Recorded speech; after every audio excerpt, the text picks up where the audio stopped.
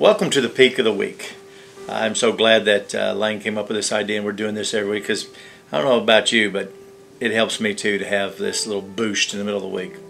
I remember back when I was in high school, and one of the very first verses I ever remembered, beyond Jesus wept and John 3:16, was in 1 Peter chapter 5, verse 8. And that verse simply says, "Be sober, be vigilant, because your adversary the devil, as a roaring lion, walketh about, seeking whom he may devour." Now obviously that's the King James Version, so because back then that's what we used. But I think that's a very important verse for us today, because it seems like all around us we're being assaulted.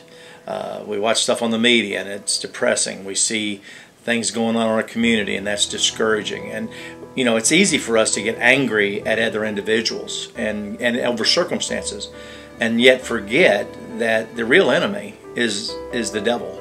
And like a roaring lion, he comes at us and he tries to isolate us. And so a lot of times when we see what's going on around us, maybe our health isn't what it ought to be, we're scared to death of COVID-19, we're frustrated because we have to wear a mask or whatever, and we lash out. Maybe we lash out at the governor, maybe we lash out at the political people, maybe we just lash out at each other, but we fail to realize that the real enemy is Satan himself.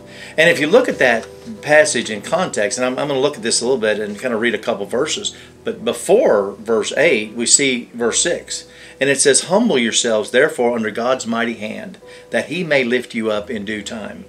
It also says in the next verse, "Cast all your anxiety, your worries, on him, because he cares for you." Those are the two verses that are before verse 8. And so two things we see is, number one, we need to be humble.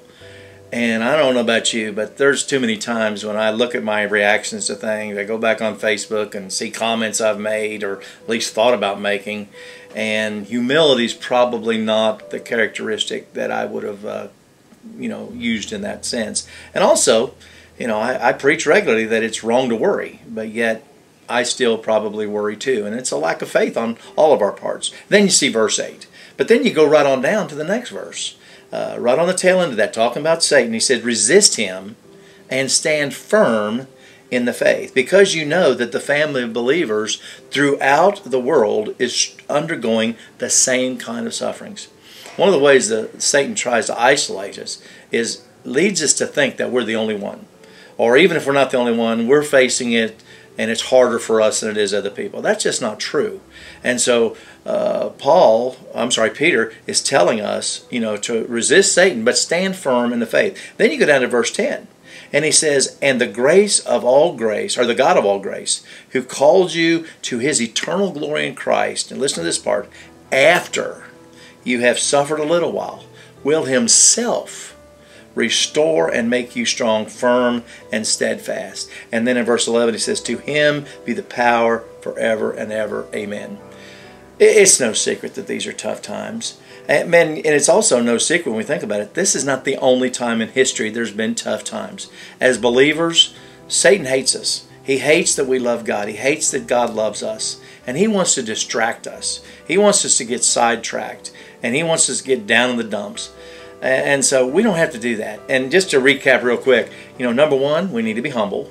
Number two, turn our concerns, our worries, our anxieties over to him. He's got broad shoulders. This kind of craziness does not bother God. He can handle it. And then also, when it comes to Satan and our temptations to act out, we need to resist him and stand firm in our faith, remembering we're not alone, and remember that one day Jesus is going to restore all this. And not only does he say it's going to be restored, it says he is going to restore it. He's got great plans for all of us in spite of this. All this might have been a surprise to us, but it's not to him.